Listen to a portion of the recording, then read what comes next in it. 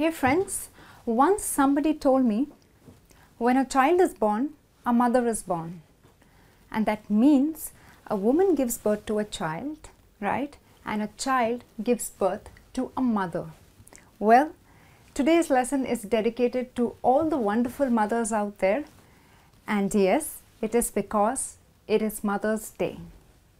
So, in today's lesson, we are going to take a look at some idioms using the word mother in them.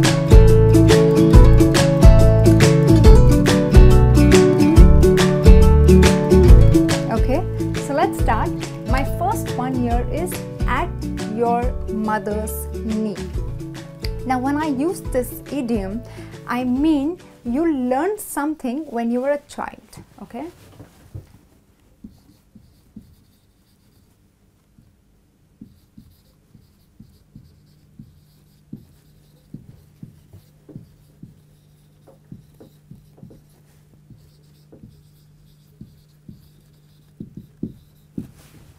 So the other day I went out with my friends and one of my friends sang really well, and I said, wow, have you trained professionally?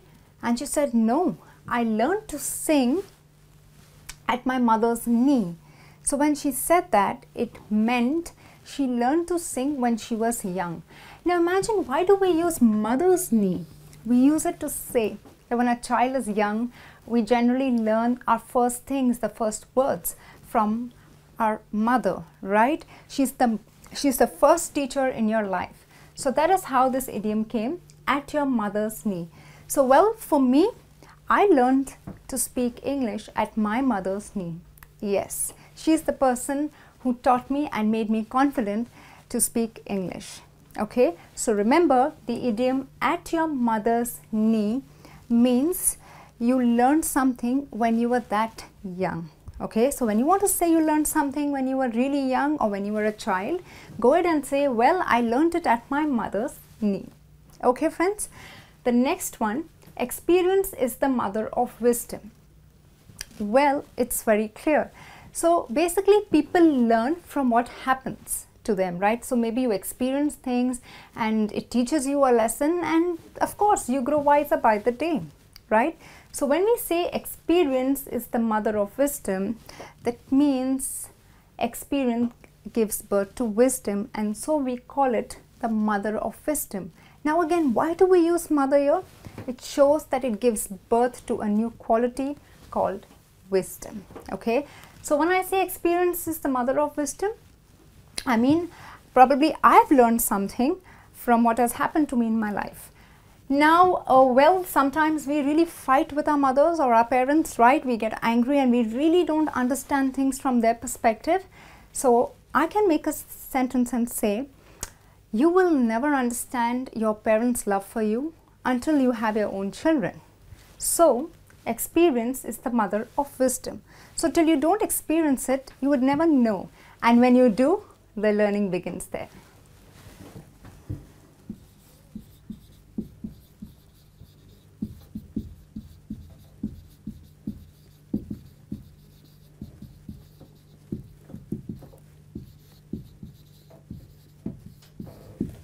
Well, friends, so that is why, to make this very profound or with a deep meaning, we use the word mother, okay? And this idiom means you learn from what happens in your life, okay?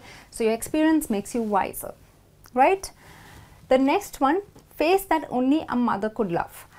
Well, honestly, I think you should not use this idiom because it's got a very rude meaning, and that means someone who has a very ugly face. Okay. So the other day I overheard a guy tell a girl, I don't even like your friend. Look at her. She's so unattractive. She's got a face that only a mother could love. Now this is something really rude. Okay. You do not condemn someone's looks by saying it, because if you use this idiom, it means that the person has an ugly face. Now again, if you see, we've used the word mother over here because it is only a mother who can love a child beyond the physicalities or the looks or the character, the features and the nature of the person, because that's her child. She will never judge a child, all right? And that is why we use this in an idiom, to say that a person is so ugly, nobody is going to love the person except his or her mother. Okay, so friends, remember, do not use this idiom, but yes, when you hear people use it, you should know what it means. Okay, it's very rude, it's very mean, so please do not use it. Well, the next one, he that would the daughter win. Now this is a bit different, it's a proverb. Okay, he that would the daughter win must with the mother first begin. Well, now this idiom is especially for all the guys out there who want to marry their lady love, but remember, it is important to win the heart of their mothers first, right? So well, to get approval from the girl's mother, you need to be impressive, you need to get her on your side and gain the confidence that you are the Mr. Perfect for her her charming daughter, right? So we say, he that would the daughter win must with the mother first begin. Now, well, my friend Joe, he is madly in love with his girlfriend Maria and he intends marrying her. All right, they've been courting for a while now. But the other day I told him, Joe, it's not so easy. You know, you need to kind of impress Maria's mother, get her on your side, and then, well, maybe things will go smoothly for you. And then I said, he that would the daughter win must with the mother first begin. Basically, it sounds very complicated, but the meaning is simple. You need to win over the girl's mother first, win over her heart, get her to like you, and well, then the girl automatically comes to you, right? So this is what the idiom means. So all the guys out there, pull up your socks, be impressive, go ahead and impress the girl's mother first, and everything else will come to you easy. Okay?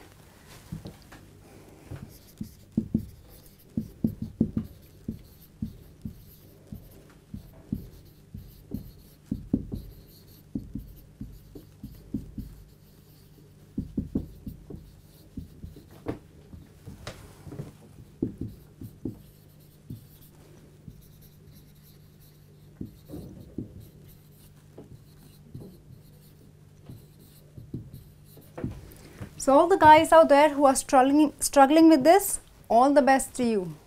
Okay. The next one, like mother, like daughter. Well, this is something very simple. We hear it all the time. Now imagine if a child is has some similar traits like his mother. Like it could be behavior, nature, it could be dressing style, it could be food habits.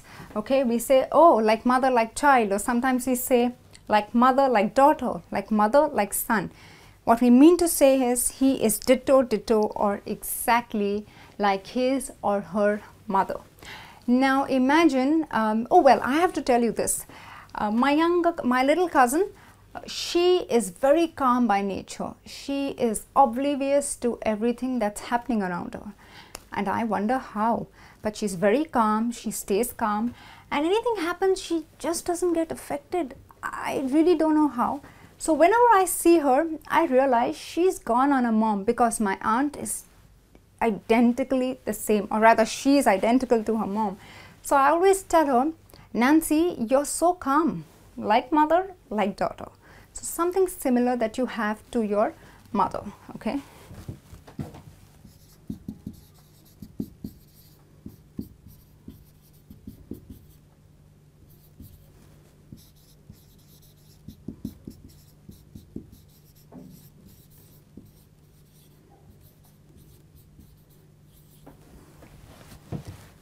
Okay, so that is when we say like mother, like daughter, like mother, like son. Okay, the next one, necessity is the mother of invention. Now see, again we have the word mother here. You know, this idiom is very common, and people say it when they want to express that when you need to do something, you will find a way to do it. Okay, anyhow. So when you need to do something, you will do it. So that means Necessity is the mother of invention. Now I'm going to give you an example. The other day my friend was rushing out of her house and she had to leave a posted note on her refrigerator for her husband, and well, her cell phone had died off, her battery died down, and she needed to leave that message. So she took a post-it and she started writing, only to realize her pen ran out of ink. So what she did was very smart, well, mother of invention. She removed her lipstick and just scribbled 2 words and left the note on the fridge. That means she had to leave the message, she did it anyhow. So necessity, when you need something, you will find a way to do it. And you know how you'll find a way? Mother of invention, that means somehow you will think and you will invent a new idea. That's why we use the word mother, because it's the mother of invention. It gives birth to a new thought, to a new invention. Okay, so this idiom means people will do, when they need to do something, they will do it come what may. They will find a way, they will find a solution, they will find an alternative manner of doing it.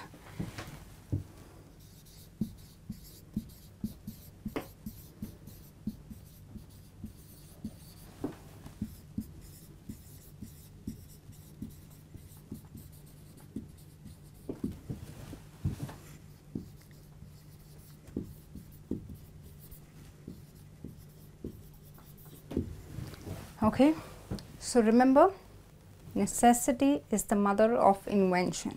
Okay, so we do know and we can find our ways when we have to do something. Well, the last one, the mother of all. Now when I say the mother of all, again we have the word mother here. I mean to say the most impressive, or maybe the most important of its kind or type. Okay, like nothing beyond this. So very, very important. Okay.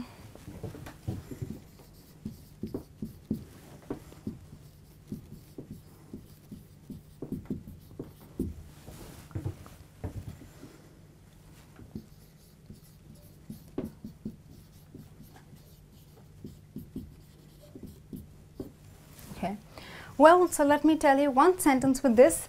Failure is the mother of all success, right? So without failure, you can't succeed, right? Because when you fail, you pick yourself up, you struggle, and there you have success your way. So that means failure is the mother of all success. It is the most important part when you, or the most important aspect to getting success.